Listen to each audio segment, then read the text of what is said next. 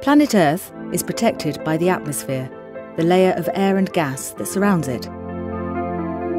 The atmosphere shields the Earth from solar radiation, keeps the temperature balanced,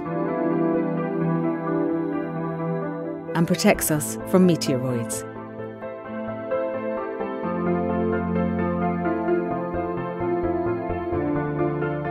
On the Moon's south pole, you can see almost perpetual sunlight on the horizon. This is the site of our lunar base. Conditions on the Moon are very different from those on Earth.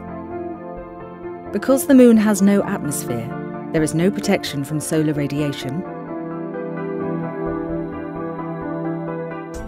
There are extreme temperature fluctuations, and there is no protection from gamma radiation, and no protection from meteoroids.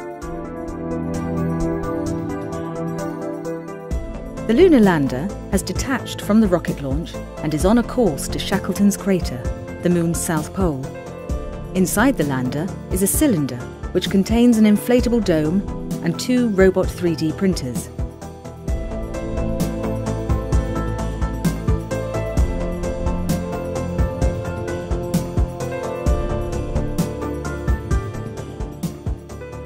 After the cylinder containing the habitation capsule has been unloaded, a dome is inflated from one end.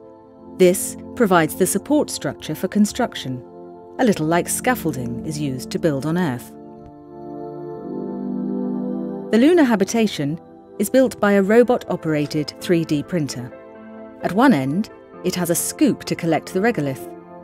In the centre are the containers for the printing material.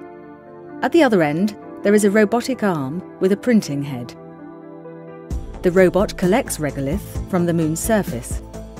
Layers of this moon dust are built up over the dome to create the protective shell. This process takes about 3 Earth months. The shell is made up of a hollow, closed cellular structure.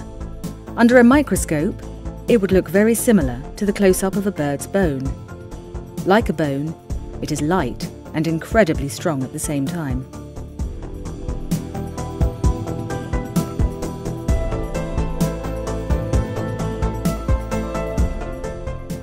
When the lunar base is complete, it can house 4 people. Inside the dome, they are protected from meteorites, gamma radiation, and high temperature fluctuations. The original capsule functions as an airlock and technical support module. The skylights draw daylight into the living and workspaces, which are sheltered within a pressurized enclosure. This method is a pioneering advance in space-age construction. At Foster & Partners, we're used to designing for some of the world's most extreme climates. We often use materials found locally to create sustainable buildings on Earth. While the Moon is an exciting new territory for architecture, the value of this logic endures.